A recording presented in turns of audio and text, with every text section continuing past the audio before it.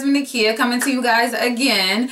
I had so much fun creating this look. I said that on the last video, but for real, I really do have fun while I'm doing makeup. It's always like a lot of pressure and a lot going on while I'm recording, but I do have fun creating this look. So I got a new makeup shipment in from ABH, and you know what? ABH is slowly but surely, Anastasia Beverly Hills is slowly but surely climbing to the top. Climbing to the top is one of my favorite brands.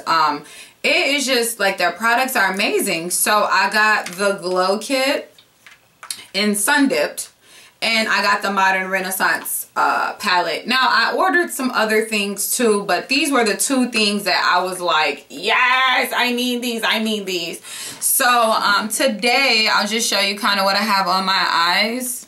Nothing too major, you know. I really am still getting like acclimated or adjusted to this palette, and just playing with the colors. And then my hair is blonde, and so with my hair being blonde, it kind of like scares me a little to be like dramatic, because it's like I'm dark skinned, my hair blonde, I got big eyelashes, I got big lips. It's like, you know, one thing at a time, one thing at a time. So that's why, you know, I'm just kind of warming up. But I love this palette. I love this palette. I love this palette. It's so pretty. The colors in it are just, the color payoff is just, I feel like that's the #1 thing with this palette that I noticed immediately. The color payoff is like that. Like, what's the brush it came with? Came with this little ABH brush, and I like my MAC brushes, but this brush is actually efficient. And you know what? I dabbed it in there once, twice, and my whole crease was covered. Whole crease was covered. So I'm not being dramatic. It's an amazing payoff, and it is women of color friendly. I am a working makeup artist, so like majority of the time when I buy products, if I don't like it, I just throw it in my kit and use it on my clients. But lately, especially since I've been recording, I really have tried to invest my money into things that I can wear as well. So this palette is women of color friendly. I certify it. I put my stamp on it. It is women of color friendly. So, you know, literally all of the, it's just a gorgeous palette, guys. I mean, I could go into swatches and all of that, but I don't want to, nor do I like doing that. So, you know, I'm just going to say, I'm in NC50 in MAC Cosmetics, which is a pretty dark shade, and I love it. So it's women of color friendly. It's approved. Go get it. Anastasia Beverly Hills. Oh, not Ulta. Sephora. AnastasiaBeverlyHills.com. Everybody has this. Go grab it. That's my spiel on that. Now, this Anastasia Beverly Hills Glow Kit, though. Let's have a moment of silence. Okay, that's over. No, seriously. Seriously, the moment of silence is over. This is a must-have. I'm gonna leave it there. I'm gonna tell you guys, if you like being highlighted, if you like your cheekbone to be on fleek, go grab this Sun Dipped Glow Kit. Thank me later. Must-have. Okay, also, what else do I have new on today? I have the Lily Lashes Minocos. I'm praying I'm saying that right. Minocos. M-Y-K-O-N-O-S. Mykonos. I don't know how you pronounce it. I seen them on Instagram promoting it, and you know, I just wanted to try mink lashes again. I tried the Flutter mink lashes. Those were nice. You know, for a lash brat like myself, $40 for lashes are just kind of like, what? I can get lashes for $9. One of my favorites, the Vegas Nay Stardust lashes and Grand Glamour, those are like $10. Those are more my price range, but you know, I was shopping, so I'm like, let me grab some. Grab the Lily Lashes in Mykonos. However I'm pronouncing it. If I'm pronouncing it wrong, sorry in advance. So this is a lash, honey. When I say a lash, this is a lash. So I love those. So yeah, guys, just tell me what you want to see, what you like. Leave your questions, comments, and concerns below. And thank you so much for watching.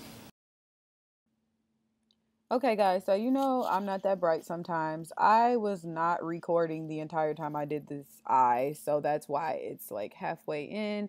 But anyways, I'll leave the colors below that I did use in my crease. I just used the 224 and the 217 to build up my crease a lot. Thanks.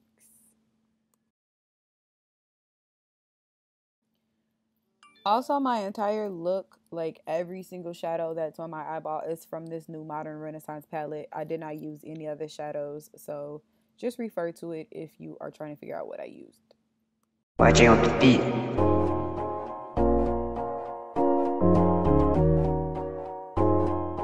YJ beats.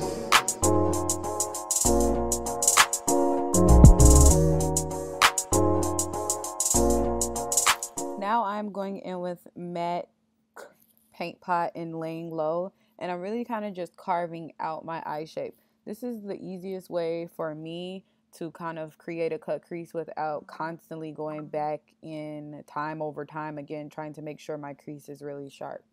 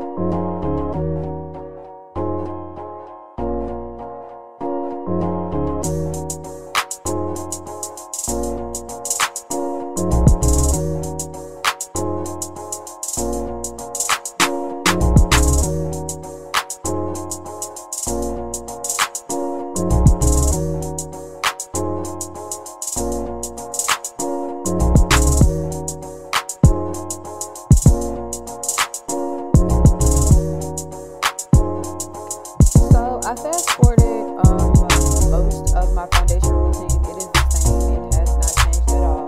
This is MAC Pro Long Wear Concealer in NC42 and NC45, and I'm just really doing a lot of highlighting.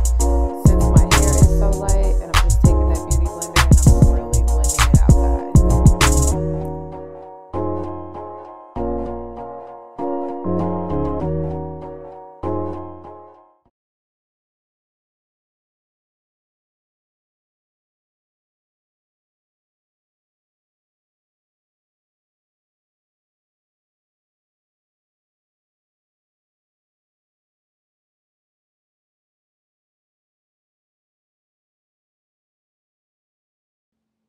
I'm just going in with my favorite setting powder right now. It's Sasha Cosmetics in Buttercup. And I'm just going in and setting all of my highlighted areas. And I'm going to bake with this powder for at least 20 minutes. I find that it makes my highlights stay all day. YJ on the beat.